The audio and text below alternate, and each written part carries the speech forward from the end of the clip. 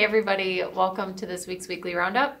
A little bit of a list, but not as long as last week. So first of all, today is Arbor Day. So I would encourage you to get out in the community, plant a tree in your yard, walk around Brancourt Park or one of our other heavily forested parks. Learn to identify trees. The DNR has a really nice link of ways to identify trees. Just basically take a moment to appreciate Arbor Day, talk to your family and your friends and your children about it. It's a really important day for us to kind of pay respect to the trees we have in our community and how important they are to the recreational opportunities we have here. We've posted about this a few times, and this is kind of our last ditch effort. We have a vacancy for an alderperson in the City Council in District 5, and those the way that we fill those through our city code is that when there's a vacancy like this, we have kind of a special selection process using the Common Council. So if you're interested in serving, the deadline to submit that information, which is just a resume and a cover letter, is today at 4. I think it's a resume and a cover letter. You don't quote me on that. Check the city website and the Facebook page. It has the exact details of what you would need, but today at 4 o'clock. It's that time of year again. We're doing hydrant flushing, which means that starting next week on the 3rd and then also the week after, which I think is the week of the 10th, we'll be flushing hydrants throughout the community. So when you see hydrant flushing in your area, the 2 things that we ask of you is try not to use your water during the day and do not do laundry. And we're asking for people to wait to do that until after 4 p.m. And when you go to do it, just to run your water and check it and make sure there's not rust in the water. We wouldn't want to ruin any of your laundry. If you're interested in why we do hydrant flushing or kind of the frequently asked questions about it, we do have that on our website and posted as well. So we launched Text My Gov, and it's been a great rollout. We have really good participation, which is really encouraging to see. The neatest part about Text My Gov is you can kind of skip that phone call or catch us during off hours when you perhaps can't call in and ask those questions. So if you text the word HI to 920-245-8545, it'll kind of start the prompting process to ask you what information you're looking to report. We have a handful or 2 of different topics out there right now. You sending in these text messages will help us understand which items and which topics we need to add into this feature as well. So please consider using it.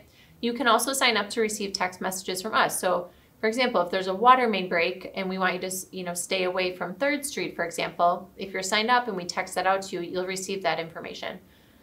We did meet this week to go over kind of some governance around what information we'll be sending out, so you won't be getting text messages from us every week. There's just probably like 10 or so topics that really warrant that mass texting to the community, so we'll be mindful of that. So I would encourage you to opt in for city alerts, and if you're interested in learning more about how Text My Gov works, we put together an awesome video that walks you through kind of step-by-step how to work through it. So Park and Rec side, for programming, we are offering some new classes, which I'm pretty excited about. So the first one is Watercraft 101, where we'll be teaching people for just a couple of weeks, kind of the basics of using a kayak, how to balance, how to move safely, how to get in and out safely. We're doing that June 16th through the 30th on a Wednesday. So the Facebook page and the website are a good spot for more information on that. We also start our watercraft rentals this weekend. So watercraft rentals start tomorrow and they go through September 30th. You have to be 16 years with a valid driver's license to rent without a parent. Watercraft rentals are available for use on the Rock River, and we rent them out of the Senior and Community Center on 1st Street. It is $10 an hour for a city resident for a single kayak or paddleboard, $15 for a non-city resident, and then $15 for a city resident or $22.50 for a non-city for a tandem kayak. So for more information on how you can rent those, go to the Park and Rec Facebook page or check out their website. We are also still doing registration for Rock River Day Camp. So this is beginning in June. It's $100 a week. It's a really just kind of neat outdoor activity-based option for childcare for the summer. And then because it's kind of that time of year as well, we're starting to advertise for discount tickets. So we do sell at the Senior and Community Center discount tickets for the zoo, for Noah's Ark, Wisconsin Ducks, Mount Olympus, Six Flags, some miniature golf. There's a variety to choose from. So call the office if you're looking for more information on that. We did share this week that we'll be opening, we are planning anyway, on opening the Aquatic Center. Yesterday there was some guidance posted to the Park and Rec Facebook page about the Aquatic Center. Just with the evolution of the CDC guidelines this week on outdoor activity, we removed what was posted yesterday. We will be revising that and reposting and re-providing some information likely next week on the pool. What you'll see mainly is there was, in the document that was posted yesterday, there was the word requirement for face covering.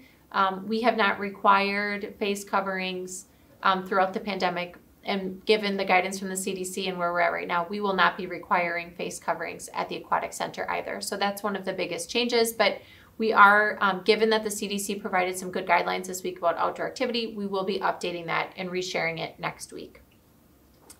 On that topic, so a couple of things with COVID. First about the vaccine clinics. So we started to offer walk-in clinics at our clinics, which has worked out quite well.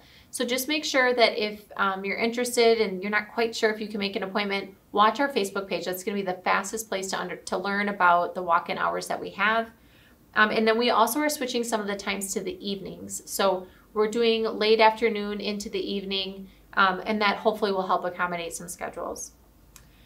Just last night, the Board of Health approved some changes that you'll see starting next Wednesday. So we normally post the phase reopening kind of color indicators, and then we also share a graph with some data points. What you'll see next week, because of the Board of Health approval, is an updated presentation on Wednesday where we'll share kind of that case count information, some vaccine information, and then relevant current topics we want to share with you from the week.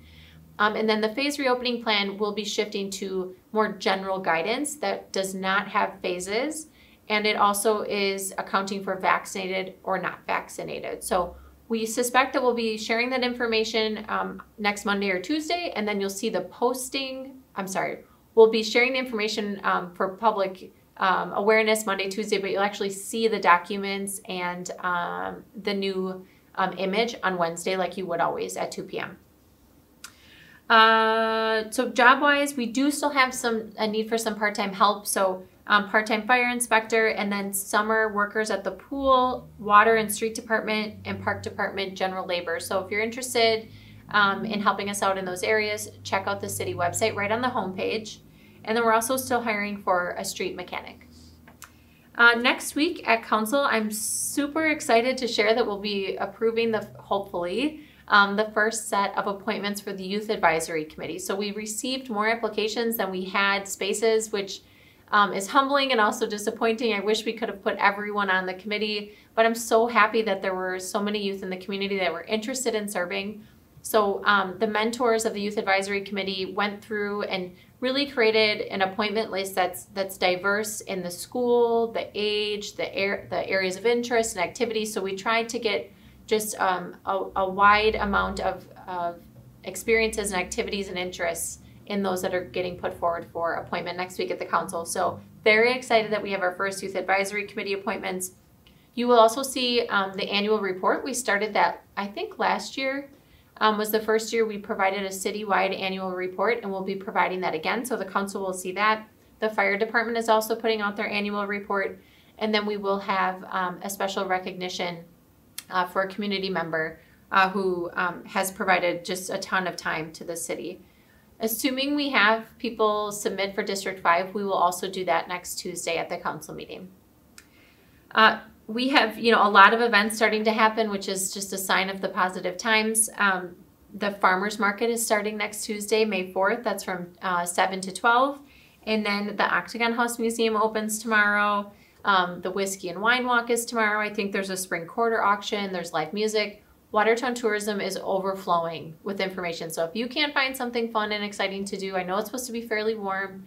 If you can't find something fun and exciting to do on your own, I would encourage you to check out the Watertown tourism website and Facebook page. So that's all that I have. Have a good weekend, everybody. We'll see you next week.